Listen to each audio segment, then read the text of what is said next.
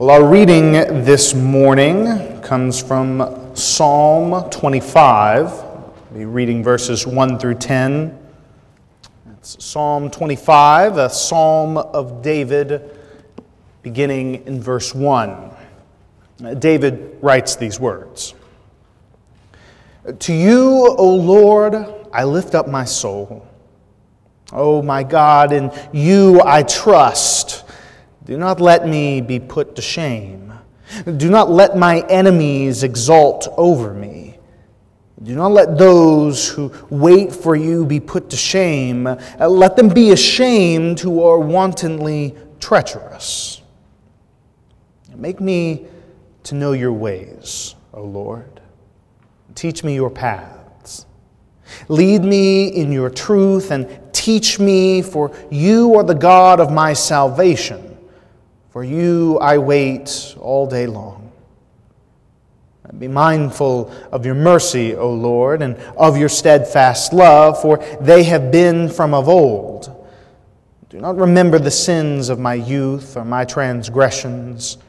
According to your steadfast love, remember me for your goodness' sake, O Lord. Good and upright is the Lord. Therefore he instructs sinners in the way. He leads the humble in what is right and teaches the humble his way. All the paths of the Lord are steadfast love and faithfulness for those who keep his covenant and his decrees. This is the word of the Lord. Thanks be to God. Now, I love the honesty of the Bible. The prayers found in the book of Psalms are not all testimonies of great faith and steadfast hope. They are honest reflections about the ups and downs of life.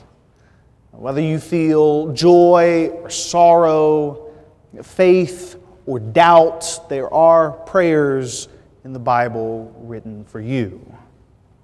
And today, we find a psalmist who is tired, anxious, and stressed. And since I know that hosting all the family at your house for Thanksgiving or visiting the in-laws is one of the most relaxing experiences of your life, this may be a difficult sermon to relate to. And so I invite you today to use your imagination and just pretend. What is it like? What do you feel like when you're tired and you're stressed? When was the last time that you felt you were at the end of your rope? David is feeling pressure from all sides as he composes Psalm 25. Not only does he ask God for deliverance from people attacking him, undermining his success, but he's also experiencing his own self-critical spirit. He's aware of his personal failings. Do not remember the sins of my youth or my transgressions, he prays. It's one thing to experience the accusations and the criticisms of coworkers and friends when they're completely off base. It's another thing entirely when they strike upon our insecurities or anxieties. It's the words spoken to the working mom that she's not doing enough for her kids. The unemployed man who is told he just simply needs to try harder even after his 100th application is denied. When the words of others strike upon a part of ourselves that we're already self-conscious about, it's like a poison being released into our veins. So David prays to God. To you, O Lord, I lift up my soul. In you I trust.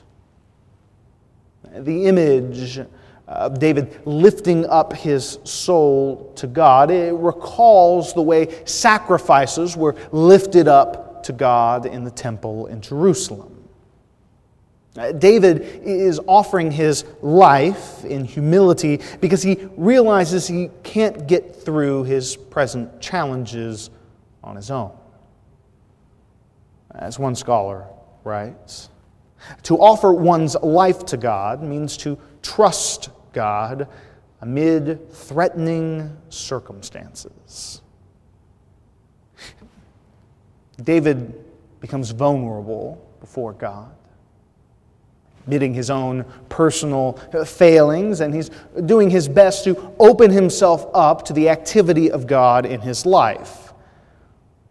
As is always the case, faith and hope are inseparable. By placing his faith in God, by trusting that God will take care of him, David is choosing to live with hope. He's choosing to believe that God desires for him to experience deep joy in life and that God will work to make that possible. David's prayer, it's a model of living that is increasingly difficult to understand and appreciate in our culture. We live in a society that has long prized self-reliance as one of its highest virtues. We idolize leaders in business and politics who seem to achieve success by sheer force of will, who pull themselves up by their own bootstraps. But this is not the prayer of David. Instead of relying on himself or his own personal resources, David depends on God. He trusts God to be his refuge in times of trouble, his security in times of confusion. What a countercultural way to live. It almost seems a bit foolish for me to stand in front of you this morning and suggest that you should rely on God. Those words seem trite, like something fitting for the front cover of a Hallmark card than a Sunday sermon. I mean, if you lived in Northern Virginia for any amount of time, you might be wondering right now the usefulness of this. We are an achievement-driven people.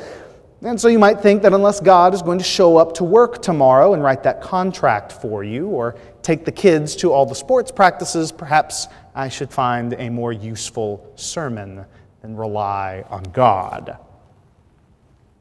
But it's for these reasons, and many more, that I actually think David's prayer is quite fitting.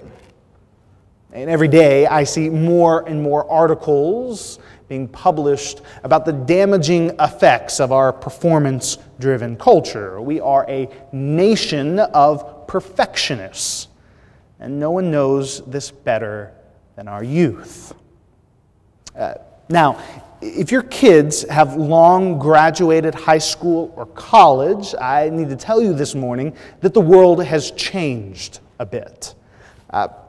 When I was growing up, my mother told me that I should work hard in my studies, but I should also make room to enjoy life, to have some fun. In early high school, when I was still playing basketball, we had a conversation about whether or not I should take a group of advanced placement courses. Now, I was already in some honors classes and a couple advanced classes, and so my mother suggested that I not take the AP classes so that I wouldn't overload myself academically and athletically. A healthy balance is what she advocated. Although I made good grades in high school and went to a great university, that kind of advice from my mom would get her kicked off the PTA board at James Madison High School. We have conditioned parents and students to believe that high school should be conquered like a decathlon. Our youth are told that they should enroll in every AP class possible, and they should get straight A's. They should play on an athletic team, which they should captain and win multiple awards for. They should serve on the leadership team of at least one extracurricular activity, preferably one that demonstrates a concern for cultural diversity or helping the disadvantaged. And they should earn more community service hours than are required, preferably at their church. Now, where in the midst of all of that you find the time to be a teenager, I'm not really sure. Now, this litany is long and extensive, but try being a parent to one of these youth. Because the need to achieve and accomplish more and more with the same few hours in a day doesn't end when you graduate. Julia Hartley Brewer, a journalist for the Huffington Post, describes the unrealistic expectations for the ideal woman. She writes, "She's probably got a high-flying career, a happy marriage to a handsome and very successful man, with 2 beautiful children, and she's also drop-dead gorgeous with a size 10 figure into the bargain. All of this is in addition to raising the aforementioned children who have the highest GPA possible, are star athletes and model citizens." There you have it. Now, the list of these demands for both adults and youth is exhausting just to read, let alone feel like you need to accomplish every day. Now, I can read all this, but I admit that I am not immune to perfectionism. The fancy new connections card you have in your bulletin, this was printed 5 times before I felt the spacing was correct, 4 times before I was pleased with the font, and 3 times before I liked the color scheme. So be thankful you are not on the worship planning team. Welcome to my madness. Now, all of us in the midst of this, we have to learn that perfectionism leads us to believe that we are only as good as what we do. Our value is not in who we are. And we fear risk and failure because any failure means that we ourselves are failures. But this is a tragic lie we've been conditioned to believe. In reality, a healthy and balanced life comes from recognizing our own limitations. We must accept that we are not infinite super beings who do not need regular rest, relaxation, and time to recharge. We cannot do and accomplish everything imaginable perfectly. And that's all right. David's turn in our reading for today from despair to hope comes precisely at that moment when he is honest about his limitations. Over and over again, you will notice he asks God to lead him in the way. The word way here, it connotes way of life or lifestyle. David is not asking God for directions to the nearest Safeway. He's asking God to teach him a new way of living because his current way of life is not working. David is stressed, he's anxious, and he knows that simply trying harder is not going to make things any better. The future is not within his control, and even his present circumstances are beyond his ability to effectively manage. And it's at this moment, realizing what he can and cannot control, that he opens himself up to God. David is pursuing a new lifestyle that is based upon trusting God. Trusting that God wants the best for David's life and wants David to experience great joy and peace. This trust is the foundation for his hope for a new future. His belief that a different way of living is possible. Old Testament scholar Walter Brueggemann puts it this way: humanness is pervasively hope-filled, not in the sense of a buoyant, unreflective optimism, but in a conviction that individual human destiny is powerfully presided over by this one who wills good and works that good. God is not instrumental to the hope of Israel. God is, in fact, the very substance of that hope. David is not choosing to rely on himself for hope and fulfillment.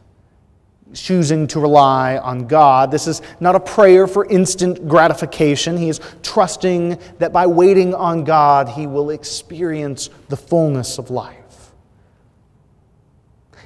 It's not a prayer about pursuing what he wants, but pursuing what God wants for his life. David comes to realize that there are many things in his life he cannot control or perfect, but this realization doesn't lead him to anxious despair. Instead, he recognizes that where he ends, faith begins.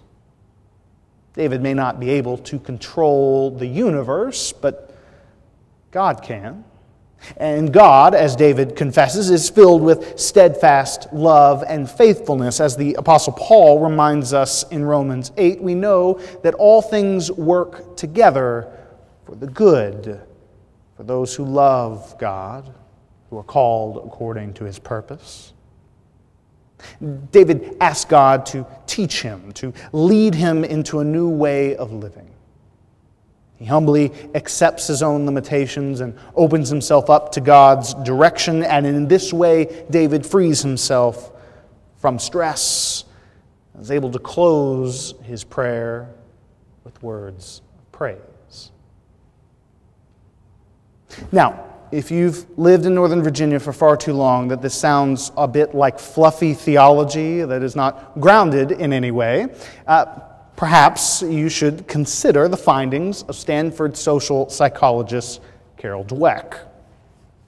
So in the 1980s, Dweck ran a series of studies to determine why some children remain motivated in the face of challenge and others crumbled at the first sign of difficulty. And in her studies, she gave children a number of difficult tasks and puzzles that they needed to complete, and then carefully observed how the children responded. Dweck and her team determined that children typically fall into two categories of thinking. Now, the first is the growth mindset, which views success as changeable and dependent on effort. The second is the fixed mindset, which believes that children have a set level of intelligence and therefore a fixed potential of success. And interestingly, those with the fixed mindset, when they came across problems that they couldn't solve, they not only couldn't solve those problems, but suddenly they could no longer solve the problems they had completed previously. And some children were so paralyzed by the failure that they couldn't recover the ability to solve old problems or new ones for days. Fortunately, for the children in this study and for all of us, Dweck and other researchers found that children could switch over from the fixed mindset to the growth mindset. All they had to do was to set certain expectations from the beginning. That meant telling children ahead of time that they would be encountering a difficult challenge. It would be a tough exercise. They would make mistakes. They'd feel confused or even dumb at times, but that they would learn a lot of useful things through the process. And it was only the children who trained themselves not to blame themselves or to internalize the shame of having difficulty that were ultimately able to overcome challenges. See failure not as something personal, but as an opportunity to succeed. Today, We have to develop a healthy sense of our own limitations. Very simply, we must develop the courage to be imperfect, the willingness to confess to God and others that we don't get everything right all the time, that we make mistakes. It's in that moment, genuine authenticity and vulnerability, that we begin to form powerful connections with God and those around us. We learn that God is filled with steadfast love and faithfulness. We learn to trust that God's grace covers all imperfections, that we are loved for just who we are. We learn where we end, faith begins, and that is a spiritual exercise. As the Psalms reveal that David was human and imperfect like the rest of us, and that's okay. God doesn't fault David for that. Instead, God invites David and invites you to follow in a way of learning and growth. A lifestyle that teaches us when it's time to let go and let God handle things. A way of life that calls us to rest and renewal so that we may discover new hope and faith. May we follow God's leading on the way. Amen.